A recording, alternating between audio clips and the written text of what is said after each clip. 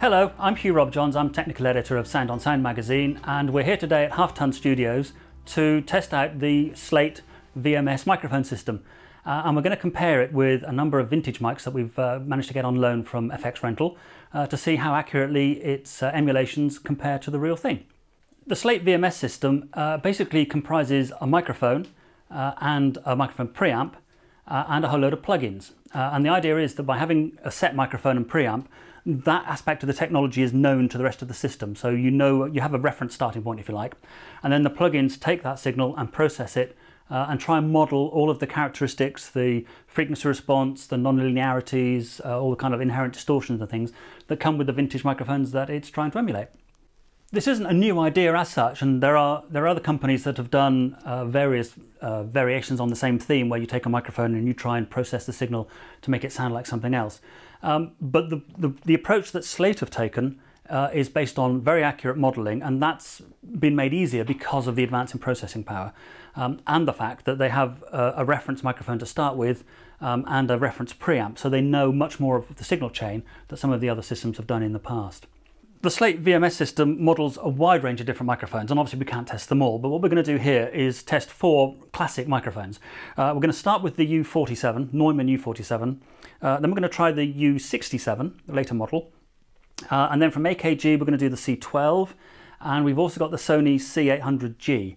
So they're 4 very well-known, very classic studio vocal mics, essentially, all large diaphragm capacitor mics. So the testing methodology is this. We're going to have each microphone set up against the VMS mic. We'll get the capsules as close together as we possibly can, and we'll go through the range of 4 microphones, each time repeating the same tests. And those tests are going to be a female vocal with a backing track, a male vocal playing a guitar at the same time, and the idea is we're not trying to record the guitar, we're listening to the spill from the guitar into the microphone. And the reason we want to do that is because although it's relatively easy to model the on-axis response of a microphone, it's very hard to do that for the off-axis response, because that depends on the design of the capsule and the microphone housing and all those kind of things. So we just wanted to hear how the emulations vary between the original models with an off-axis sound. So a bit of spill from the guitar would test that. And then the third test we're going to do is just spoken word. It's a voiceover recording, just again to give us a different aspect of the sound of these microphones.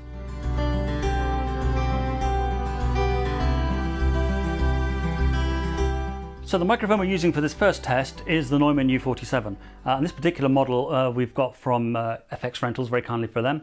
And this is a fixed cardioid version. Normally a U47 has a switch on the front by the grille that allows you to select the polar pattern between omni and cardioid. This particular one is fixed in cardioid, and it's obviously had a bit of a hard life, but it sounds fantastic, and we're going to use that as our reference model for this test. Now the U47, Neumann generally give model numbers based on the year of manufacture. This thing was designed in 1947, but it was actually introduced to the market in 1949. They carried on making it until about 1965. It's obviously a valve capacitor mic. The valve is a VF14, it's a pentode, and that went obsolete in the late 50s, which caused some problems actually, which I'll come back to. The capsule was originally based on the M7, the infamous M7, and then later became known as the K47 or K49. It's a single capsule with a shared common backplate, which actually makes manufacture quite difficult, and the later microphones used a different design technique, different build technique, which I'll talk about when we get to those microphones later. But there's 2 diaphragms, and the idea is that you can change the biasing voltage on the diaphragms in order to change the polar pattern. So the U47 is normally switchable between cardioid and omnidirectional. It had a sister mic called the U48, which went between cardioid and figure of 8. This particular microphone is actually a fixed pattern version. It's fixed cardioid. Normally there's a little switch on the front to you slide around to change the polar pattern. This one's a fixed version. Towards the end of its life, when the VF14 valve went out of production, they brought out a different model called the U47N, and the N stood for New Vista. It was a New Vista valve, but it changed the sound quality slightly. So they finished production of this thing in 1965, and the follow-on model was the U67, which we'll talk about later. But it's a really interesting microphone. It's very well known. It was marketed in America by Telefunken. And it's probably, I mean, everybody and their dog sings through a U47, but it's probably most associated with Frank Sinatra. And he always referred to his Tele microphone, and the Tele referred to Telefunken, which was the branding they used in America. And it became hugely popular in America. It kind of displaced all of the old RCA ribbon microphones that were the studio standard up to that point. This thing took over and basically dominated the recording world from the late 40s onwards, really. Most Neumann capsules are center terminated, which means if you look at the thing in the light, you can see there's a little screw right in the middle of the diaphragm. And most Neumann microphones are built in that way. Other companies like AKG tended to use edge terminated capsules, and in fact the VMS microphone is an edge terminated capsule, so there's an immediate difference there. When the U47 met the end of its days because of the VF14 valve going out of production, they brought out the FET version. They basically turned it into a solid state microphone, and that became the U47 FET. But again, because of all the different electronics, it ended up sounding quite a different microphone.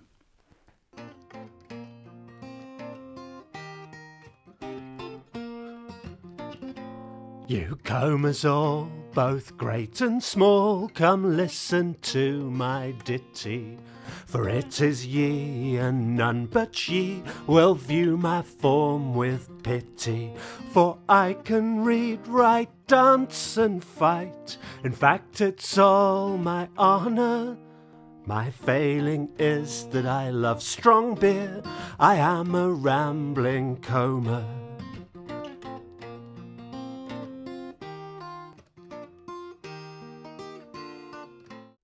And I always feel like I got a disease, and the rhythm is cheap and the love isn't free.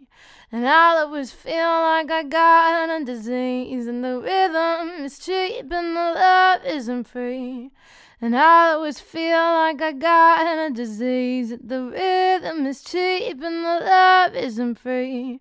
And I always feel like I got a disease, and the rhythm is cheap and the love isn't free. The potato is a starchy tuberous crop from the perennial nightshade Solanum tuberosum. The word potato may refer either to the plant itself or to the edible tuber. In the Andes, where the species is indigenous, there are some other closely related cultivated potato species.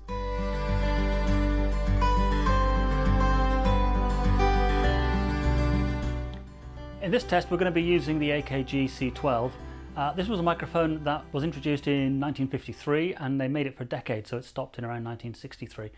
The thing is that during that time almost every aspect of the microphone changed, and subsequently a lot of repaired models and service models have been changed as well, and we've discovered that with this particular example, which is on loan from FX Rental.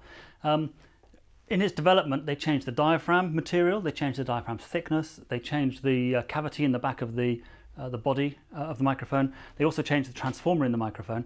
This particular model has a replacement later generation capsule which has a nylon surround. The early ones had a brass surround, and this one you can just see in the right light that it has a nylon surround. That will make it a slightly different sound, probably from the model that has been designed for the Slate system. So it'll be interesting to compare them.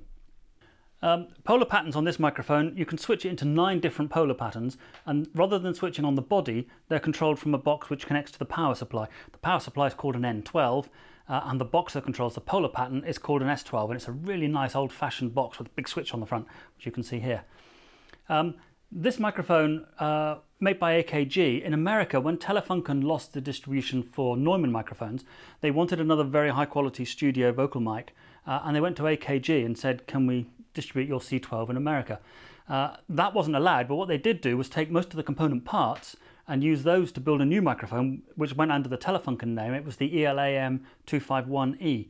And again, the Slate system will model that particular version. It has the same capsule, slightly different electronics. The polar pattern switching was done on the mic body, and of course it's a slightly different body shape and slightly different head shape, so it has a subtly different sound, but the general characteristic is very similar.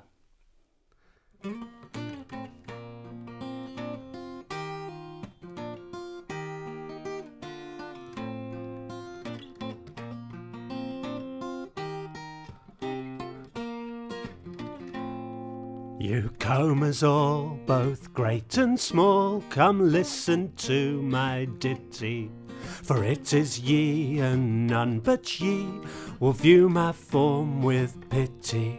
For I can read, write, dance and fight, in fact it's all my honour. My failing is I love strong beer, I am a rambling comer.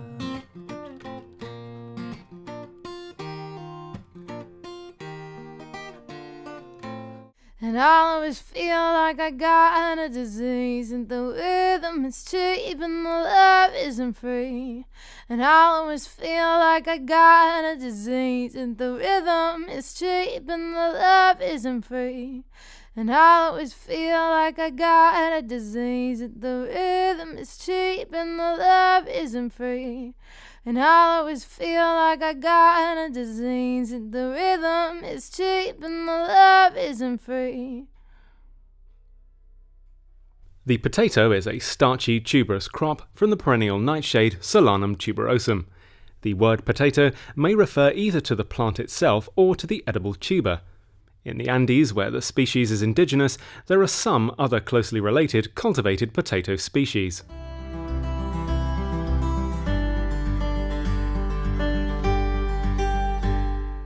In this test, we're comparing Sony's C800G microphone, which was introduced in 1992, and it was intended to be the definitive vocal mic. It was a sort of cost no object microphone. It actually has the largest power supply of all the microphones we've tested here.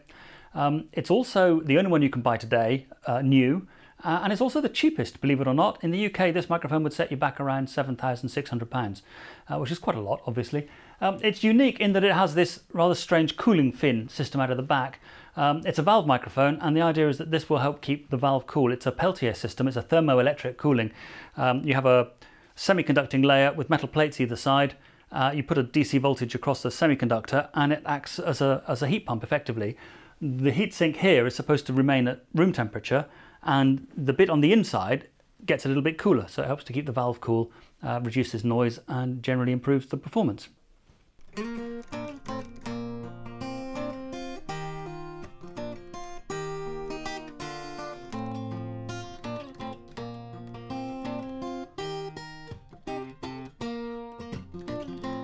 You combers all, both great and small, come listen to my ditty.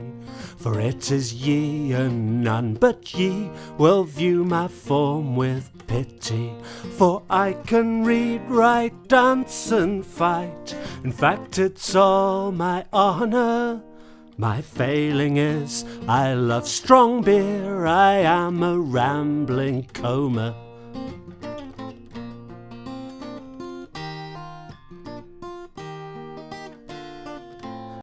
And I'll always feel like I got a disease, and the rhythm is cheap and the love isn't free.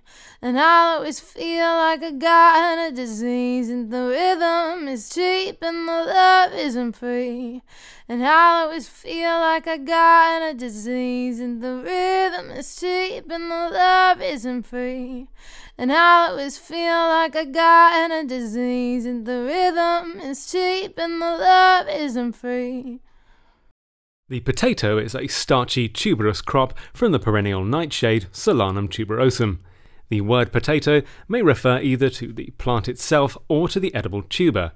In the Andes, where the species is indigenous, there are some other closely related cultivated potato species.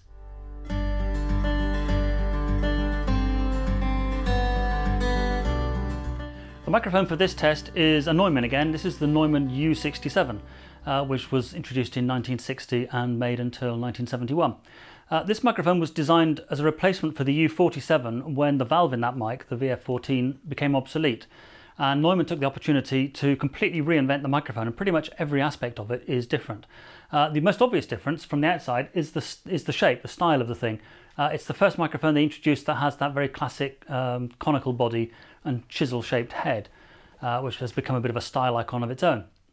The other thing they did was in the original U47, the capsule is a one-piece element. The backplate is shared between both diaphragms, and that made it very difficult to get the tensions on the two diaphragms exactly right, which you need to do if you want to match front and back performance for a figure-of-8 polar pattern or so on. So when they designed this, they actually built the capsule in two parts and then screwed them together, which made it much easier to get exactly the same tension diaphragms, and therefore you could make much better matched capsules.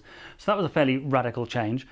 They also changed the electronics in a big way. Obviously the VF14 valve was obsolete, so they used an EF86 pentode in this one.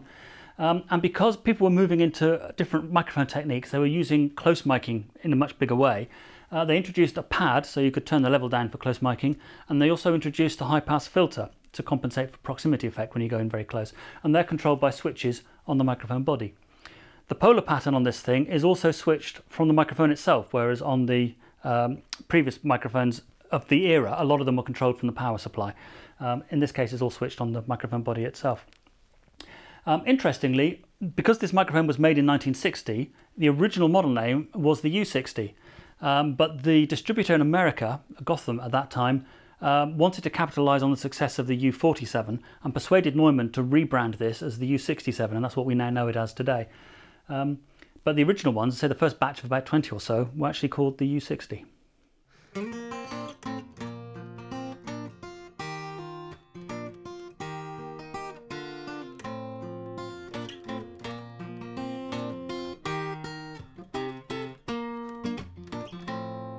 You combers all, both great and small, come listen to my ditty. For it is ye, and none but ye, view my form with pity. For I can read, write, dance and fight, in fact it's all my honour. My failing is, I love strong beer, I am a rambling comer.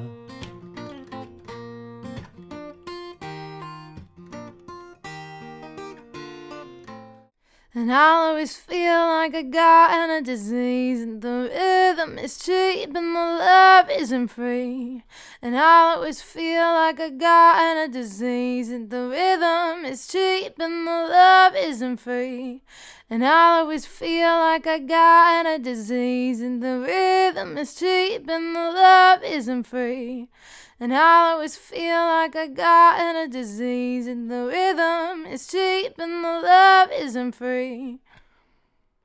The potato is a starchy tuberous crop from the perennial nightshade Solanum tuberosum. The word potato may refer either to the plant itself or to the edible tuber. In the Andes, where the species is indigenous, there are some other closely related cultivated potato species.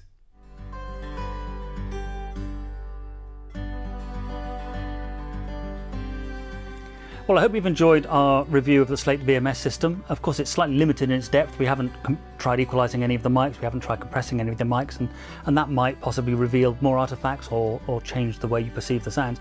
But I think generally, from our panel discussion, our general view was that the emulations do capture the character. They are all slightly different, but then the microphones we're comparing them to are all vintage mics, and there will be natural variations anyway in some of those. But it's a very interesting system. If you want to know more about it, you can find a full review and more depth of our panel discussions in the article in the magazine and on the website www.soundonsound.com, and it will be in the November edition. If you enjoyed this video, make sure you like and share it and subscribe to the Sound on Sound YouTube channel. Also check out some of our other videos right here. Thanks for watching.